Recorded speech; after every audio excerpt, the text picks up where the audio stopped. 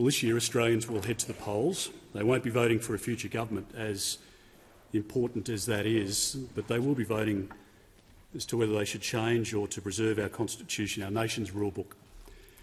It's one of the most important decisions Australians will make in their lifetime, because if Australians vote for change, then our nation, our democracy and their lives will be fundamentally altered, and in this case, not for the better.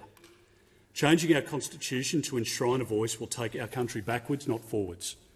The voice is regressive, not progressive, and it should be very clear to Australians by now that the Prime Minister is dividing our country, not uniting us. Our constitution came into effect in 1901. During the 1890s, our forefathers pored over the details of other constitutions to draft our own.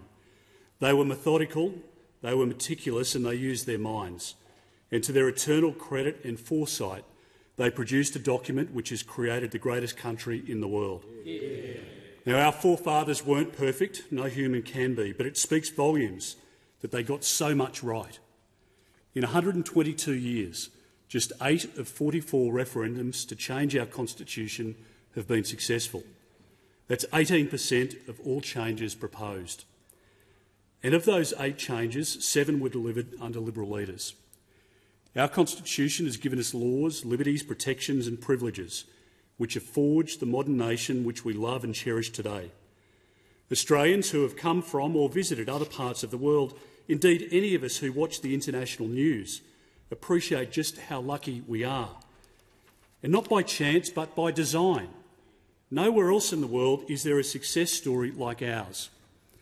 One of Indigenous heritage, of British inheritance, and migration and multicultural success. 3 threads woven together brilliantly and harmoniously. Our nation works and our democratic system works. By and large, Australians are pleased with their constitution, which has served them well.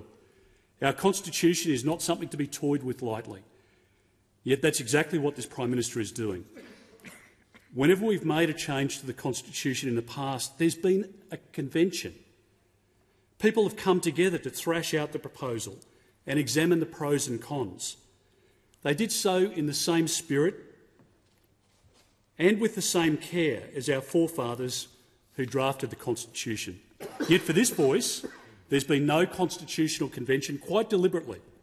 Instead, we've had a 4.5-day committee, a kangaroo court led by a government that never wanted to entertain changes to its proposed bill. The Prime Minister refuses to provide even the most basic of detail on the voice model. And the proposition is that he wants you to vote on Saturday and come Monday he'll spend 6 months working out the detail.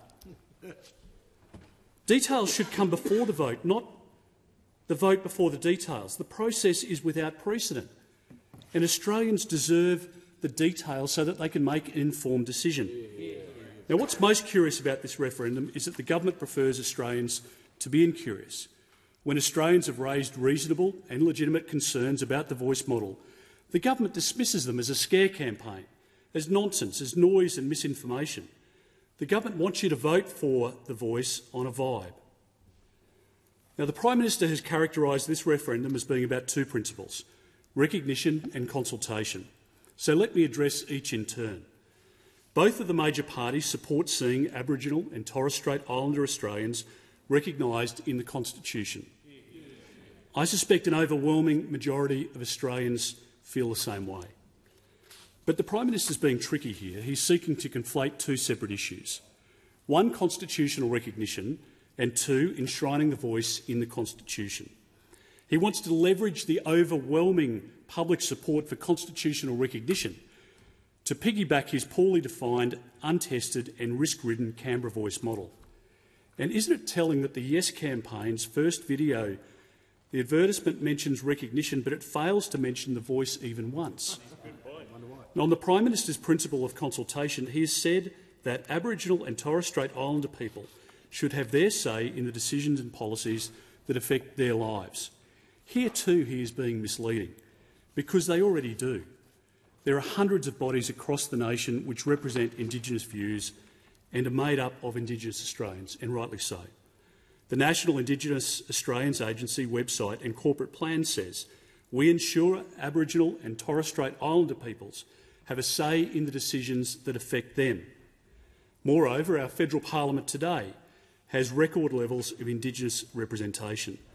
The 8 senators and 3 members of the House of Representatives constitute 4.8% of parliament overall. That's a larger representation compared to the 3.2% of our population who identify as Aboriginal and or Torres Strait Islanders, and it's a wonderful thing. Furthermore, every parliamentarian, Indigenous or otherwise, represents their constituents, Indigenous or otherwise, and consultation is not the issue. Listening to communities at the local level is the issue. The Prime Minister calls this referendum a modest request, but there's nothing modest about the change being proposed. Since 1901, power has been carefully balanced between 3 institutions: the Parliament, which makes and changes laws, the Government and Public Service, which puts the laws into action, and the courts, which interpret the laws. A voice will be a new institution. There's no comparable constitutional body in any other country. If the referendum is successful, amendments will not be made to existing chapters of the Constitution. Rather, a new chapter will be inserted. Now, that should set off alarm bells in the mind of every Australian. At the very least, it calls into question the purely advisory nature of the voice and the way in which the High Court may interpret the body's authority. A voice would be the most radical and consequential change to the way our democracy operates in our nation's history. Furthermore, if a voice is embedded in the Constitution, the Parliament can't change the voice or pass laws to override it. The Parliament cannot out-legislate the Constitution. If Australians have buyer's remorse, the voice comes with a no-returns policy. It's here to stay, and yet this institution hasn't even been road-tested. It hasn't been legislated, as has been the case in South Australia, and the Albanese government has this option available, open to them today. We would have seen how it worked and rectified any issues. And naturally, as all Australians instinctively know, you wouldn't buy a house without inspecting it, and you wouldn't purchase a car without test driving it. Yet the government wants you to vote on a voice not knowing what it is or what it can do. The approach is a reckless roll of the dice. The Prime Minister might be seeking his moment in history, but that shouldn't be at the expense of our country's future or our democracy. Deputy Speaker, the most problematic aspect of this bill are the words which would be inserted in the Constitution in subsection Roman numeral 2 of the proposed new section 129, namely that the voice will have extraordinary constitutional powers to make representations to the Parliament and the executive government of the Commonwealth on matters relating to Aboriginal and Torres Strait Islander peoples. If there's any sign that the words in subsection 2 are controversial and ambiguous, it's that they've divided the legal community and our very best constitutional minds, especially the inclusion of executive government. In substance, this clause establishes a constitutional guarantee. The voice would be able to make representations about any matter. For example, on the economy, on defence, on national security, on foreign affairs, infrastructure, health, education and more besides. No issue would be beyond the scope of representations made by the voice.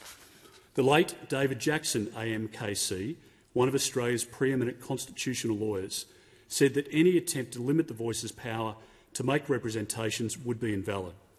Within subsection 3, the words "subject to this Constitution" mean that the High Court will determine the powers, functions and remit of the voice, not the Parliament.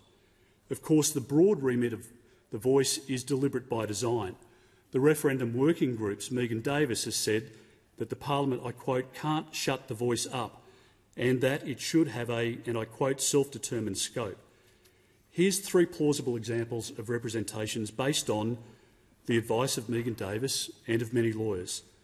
Say, for example, the government's planning to expand a defence base. The voice may make a representation to stop that building work from proceeding because it will take place on lands with a strong Indigenous connection.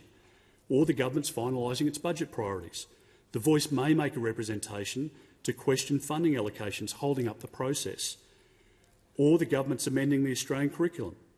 The voice may make a representation seeking a particular version of Australian history to be taught in classrooms. Such representations would not operate in a policy vacuum. They would affect all Australians. And what about public service departments and agencies having to consider the Voice's representations? Well, the government's constitutional expert group and the Solicitor-General haven't ruled it out. In fact, experts are torn on that matter as well. Indeed, under the Voice design principles, federal departments, agencies and this parliament would write to the Voice to seek representations when developing policies and laws. The House deals with about 200 bills each year. How on earth, practically, will the Voice be able to handle that workload? Deputy Speaker, this is exactly the idea of a constitutional convention, to thrash out these difficulties, to have a better understanding of the import. Most importantly, if the Voice is displeased with the way in which it has been consulted or with the decision made, it can appeal to the courts. As many legal experts have acknowledged, the Voice could grind our system to a halt from the resulting years of litigation, and the High Court, not the Parliament, will make the final judgment on a disputed matter. One of the triumphs of Australia is that we have an egalitarian society. We're all equal before the law and all have the same liberties, whether you're an Indigenous Australian, Australian-born, or have come from around the world and become an Australian citizen. It wasn't always this way, but we course-corrected. After the Second World War, Liberal Prime Ministers Robert Menzies and Harold Holt began dismantling the White Australia policy. And in 1967, Harold Holt oversaw the successful referendum where Australians voted overwhelmingly to amend the Constitution to include Aboriginal and Torres Strait Islander people in the census and allow the Commonwealth to make laws for them. It was another great step towards equality, which finally came in 1984 when voting became compulsory for Indigenous Australians. But this referendum on the Voice will undermine our equality of citizenship. It's an overcorrection. The Voice will embed new procedural rights in our Constitution, rights which are conferred only on the Aboriginal and Torres Strait Islander voice. It will have an Orwellian effect where all Australians are equal, but some Australians are more equal than others. If the Voice is embedded in our Constitution, there will be little to rejoice. For when we sing the second line of our national anthem, "For we are one and free," instead of being one, we will be divided in spirit and in law. The great progress of the 20th century's civil rights movements was the push to eradicate difference, to judge each other on the content of our character, not the colour of our skin. The Voice, as proposed by the Prime Minister, promotes difference, and it's sadly a symptom of the madness of identity politics which has infected the 21st century. The Voice will re-racialise our nation.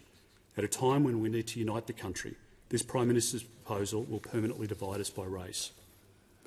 Deputy Speaker, as I said, the Liberal Party supports constitutional recognition, but we do not support enshrining in our Constitution a divisive, disrupting and democracy-altering Canberra-based voice.